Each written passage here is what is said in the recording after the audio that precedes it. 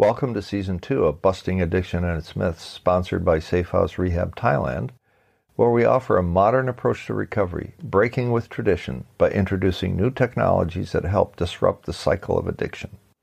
To learn more, visit us at safehouserehab.com and click on the video, or contact us at info@safehouserehab.com, and we'll tell you about our $1,000 airfare allowance and referral rewards program. My name is Bruno J, and here's why I created this podcast. Our research has shown that despite the opioid epidemic and the worldwide panic over the ravages of addiction, we didn't see that treatment centers were doing anything different to break the cycle more effectively and improve the odds of long-term success. So we have set out to do things differently and to let all those who love an addict or alcoholic know more about the advances in treatment that we represent. Here's what we're doing differently. We have designed our diagnostics and detox to isolate and treat opioid and multi-addiction, example, alcohol plus opioids plus speed, more effectively, given that these are the new challenges of addiction in the 21st century. We integrate leading-edge technology into the recovering process, thereby disrupting the disorder, speeding the recovery of brain health. Clients come to treatment with damaged brains. This is a given. We pay attention to the importance of dopamine and other ingredients vital to brain health recovery.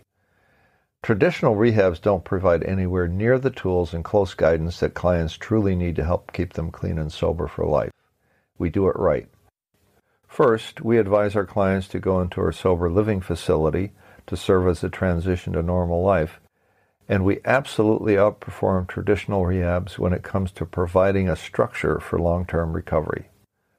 So if you love an addict or alcoholic and you feel like your loved one is sucking the oxygen out of your life, is stealing your money, stealing your peace of mind and your sanity, this podcast is for you. If you're feeling rage and shame and he or she is living rent-free in your head 24/7, this podcast is for you. I hope to have you gain a better understanding of the nature of addictive disorder and the invisible effect it has on your psyche.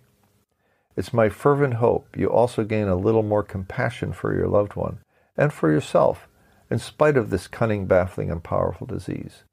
To paraphrase an author in this space, we struggle because we love.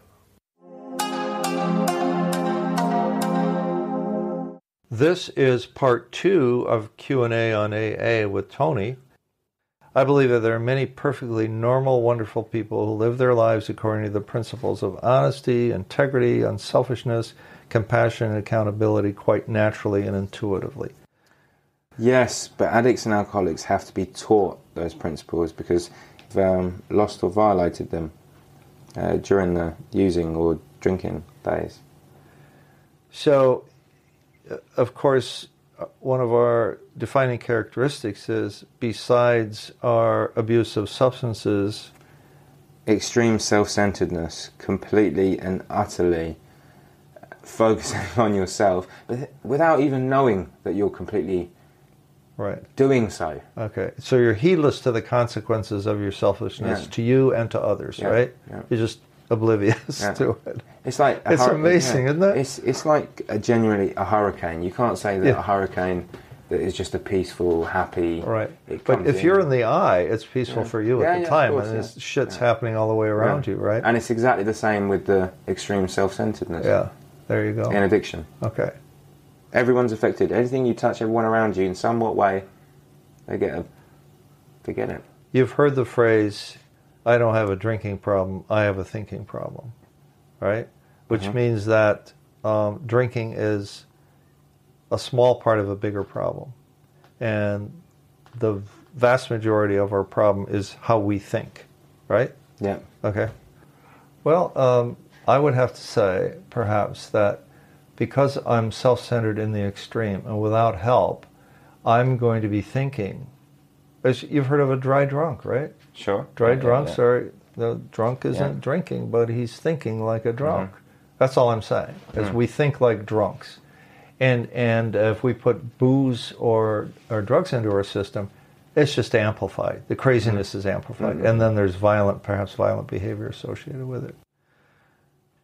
Here's another thought. Drinking or abusing drugs explains much of our bad, selfish behavior. But wait, it doesn't excuse it either, right? we still have to hold ourselves accountable like grown-ups and make direct, proper amends. So, and this is what I say to some of the guys I sponsor. Like, look, don't beat yourself up too much. You're in the grip of a powerful disease, but it's not an excuse either.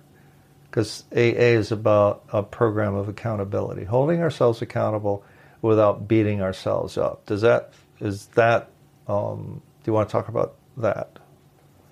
In a nutshell, I think the things we've done in the past, whether it be with or without substances, but in this case with the substances, we have to accept them for what they are, for what we've done. You have to take complete and utter responsibility, because at the end of the day, we are the ones that behave this way. We're the ones that did that. There's no one to blame but us, right? Correct. Okay. Yeah. And it's the sooner we come to terms with that, the better. But it's be kind to yourself. Be gentle with yourself. Don't beat yourself up about it. What's in the past is in the past. You can't change the past. Right? But you can change the future, but you can better your future. You can better your prospects, certainly. And everything. You can work towards making amends for the chaos and the damage that you've caused in the past. But don't beat yourself up to it too much. Acknowledge that's it. Unhealthy. That's unhealthy, right? So did you do what I did, which was blame other people or circumstances for my behavior or my losses, if you will, getting fired from a job, losing money, feeling like shit all the time? Did I blame others? It was never my fault. It was never my fault, was it? It was never my fault. It has nothing to do with me. There was always someone to blame. A girlfriend. Point the fingers at. Right, yeah. It's that bitch's fault. For a while, it was always my mother. Interesting. For a while, it was always my mother. She's an innocent human being, and she's to blame for your troubles. Let's say I blame my dad and my mom and my wife and my ex-wife and my girlfriend and my boss. If she had behaved differently, I wouldn't have had a problem with my drinking. Wouldn't have drank so much if it wasn't for her. If you were married to my bitch, you'd be drinking too, right? That kind of stuff. So I concluded a while ago, as kind of a student of the process, which helps me write and create some of these podcasts, that here's an interesting thought. I never thought you'd think this way, that there's liberation and discipline and victory and surrender. No way would I have ever thought those kinds of thoughts before I threw in the towel and accepted help. Tony, do you agree that there is pain and resistance, kind of a Buddhist thought, if you will, and that acceptance of reality as it is, as opposed to what you would like it to be, is absolutely critical to your peace of mind and serenity as you go about your business? So. Okay. Acceptance of things as they really are, as opposed to the way you would like them to be. Again, it is just reinforcing that the sooner you accept it, you do get peace of mind. Because if you don't accept it, you're still fighting with it. Right. You're still struggling. Right. You're resisting. They're resisting the truth, as I call it. It's right? because you haven't surrendered. Yeah. Okay. So good. All right. Why are you still fighting it? Right. You haven't. No, you're not there. Okay. It's not peace of mind. Well, we used to fight reality all the time because we didn't like it, right? Mm. So a big part of resistance I initially had was to the concept of a higher power, but then when I grasped the idea that it was any power outside of my limited personal resources, like using the group as my higher power or the principles as outlined in AA, then I realized I could stop having to fight this thing on my own. So I think we talked about this a little bit. What is your take on a higher power? In other words, power outside of or greater than yourself. And while you consider the question, do you think that the concept is, quote, a reason, or the concept of a higher power is a reason or an excuse for younger people today? Yes, absolutely. Seen it time and time and time and time and time over and over and over again. Just the word that higher power causes so much conflict in individuals' brains, in their head. You can see it kind of forming. It's just a wall just coming up. Is that cultural conditioning? What the hell is it? I don't know, but a wall just goes straight up. Is it the millennials? Is it the way that the modern society, they're kind of bringing up? It just seems to be far more apparent, the closed-minded, high-power. More so today than in the past. More so, I genuinely think that. Okay. Genuinely think that. And you can't control what they're thinking, but you can I'm more and more so seeing that people are just more fighting it, more resistant to it. As in, they won't even accept anything else that there is to talk about when there's so much more to talk about. Right. Just because they've heard one word, as in higher power, association. I don't know. Are they thinking of the man on the cloud in the sky again? Right. Are they thinking of religion in particular? When I try to explain to people to get that wall down or just try and open their mind up a little bit, I try to say, higher power, right? All it has to be is not you on your own. You plus something else. You plus your higher power. Whether it's you and your mobile phone, whether it's you and that pencil, whether it's you and your family member, it doesn't matter as long as it's not you on your own. Right. You plus something else is stronger. Right. So we used to call, in my marketing job, we used to call the generation, the millennials and the younger generation behind them, the invincibles, right? And we were trying to sell them health insurance. A lot of said, screw it, I don't need no health insurance. It's the same sort of thing, isn't it? It's like, who the hell needs this? Does it ever occur to them that their best thinking got them into where they are right now? I mean, it's like, isn't that odd? It's like, excuse me, but I'm able to leave now, and you have to stay here. When I had this discussion with a friend I was sponsoring, and he was in jail, right? And he was struggling with the concept of the higher power and surrender and all this other stuff. I said, look, Billy, I'll tell you what. I said, you know, the best part of our conversations, and I'm on the phone on a video call in the jail, so he's not even in front of me like you see in the movies. He's somewhere else, but we have a video link. So he's looking at me, and I'm looking at him on the, on the screen. I'm going, hey, the best part of my conversation, Billy, is I get to leave. All right, you keep thinking the way you're thinking, and you can stay there. It's like, it never occurs to them, right? That their way of thinking got them to that place. And so when you ask them to change their thinking, it's like, no. And I get that. I get that because I was there. I was there in that same space. I was there at some point as well. It's just, well, and they call it a mental illness for a reason because the thinking is really, really warped. The obvious truth is not grasped, right? Just a couple more things here. What's your take when we start our AA meetings with the quote, "Rarely have we seen a person fail who has thoroughly followed our path." And I look at that as a really great promise. What does that mean to you? It really is taking on board everything that is suggested. Okay. Not part of what's suggested. Right.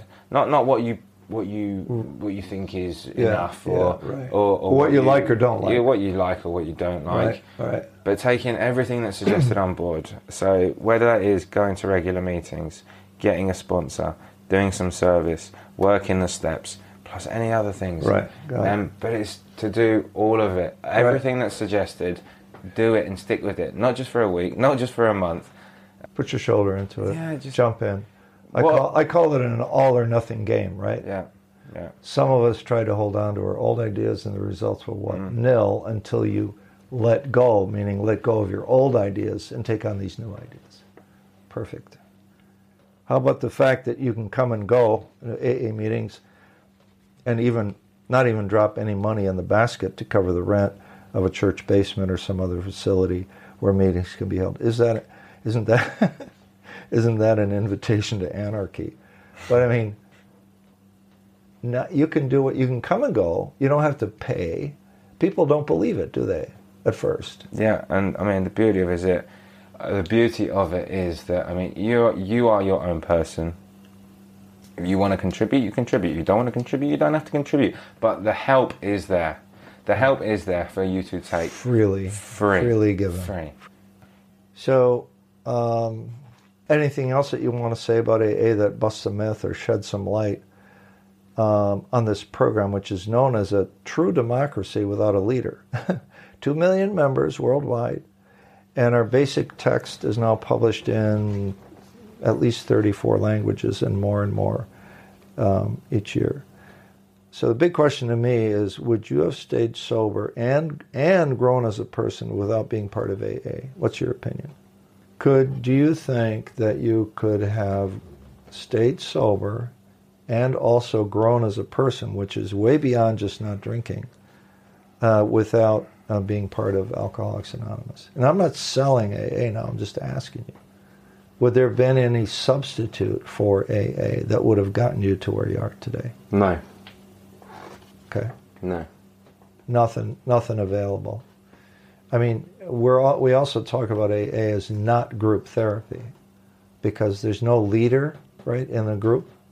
It's self-directed, and you share without interruption.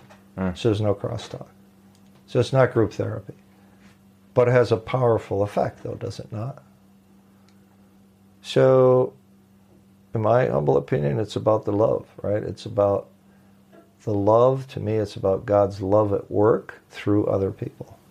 It is, and it's the people in there, they understand you. We understand each other. Yeah. We can help each other in the way that you can't. It's just not elsewhere. Right. It's a great place where you get the help you need from the people who understand you.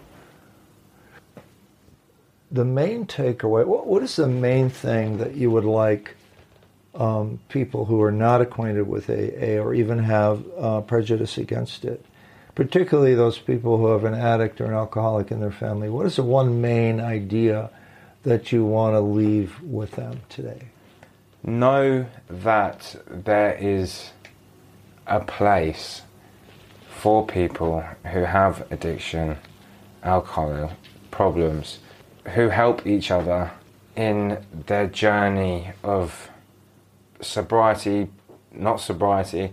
They share the journey with the same goal of having the same goal of living a life free of alcohol and drugs. There you go. Okay. But having that, just know that there is a network out there that is free, that can help, and be open-minded to it. It's not just going to be one group in one place, in one location. Right. There is hundreds and thousands of them all over the place now. Right. And it is a proven method that works. And even if you don't like one, try another one. If you don't like the other one, try another one.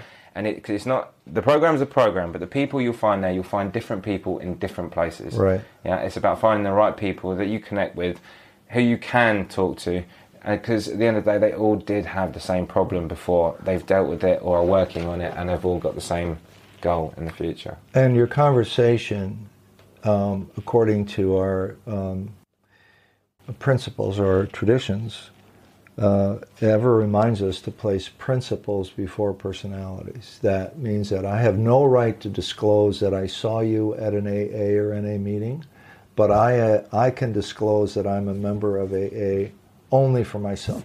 Correct. So there is some protection, if you will, of my own participation or membership in this thing that helps shield me from any stigma, either by my family or my friends or my job or my community at large. All right, that was great. So tune in next week, dear listeners, for more insight coming from Love and Truth here at Busting Addiction and its Myths. So what have we learned today? First, overall, Alcoholics Anonymous, or AA, is a tried and true method of staying sober for millions of alcoholics around the world. 2, there's an irrational resistance to the concept of a higher power simply because alcoholics want to do this on their own and in their own way. 3, surrender has a lousy reputation, but it's critical to taking the first step on the road to recovery. 4, AA is not a secret society. If anything, it encourages recovering people to live open and productive lives, to go out there in society and be a good member of society. 5, as Tony has so eloquently described, AA is an all-or-nothing deal that really works to liberate you from the jaws of defeat and allows you to live an inspired and joyful life.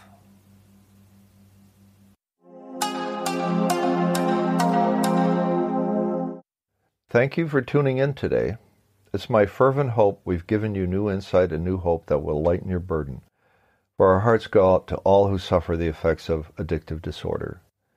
Please give us your feedback at info@safehouserehab.com. By all means, ask us any question you like, and we'll answer on air if you will. And if you want to leave us your first name and city, we'll recognize you too, of course.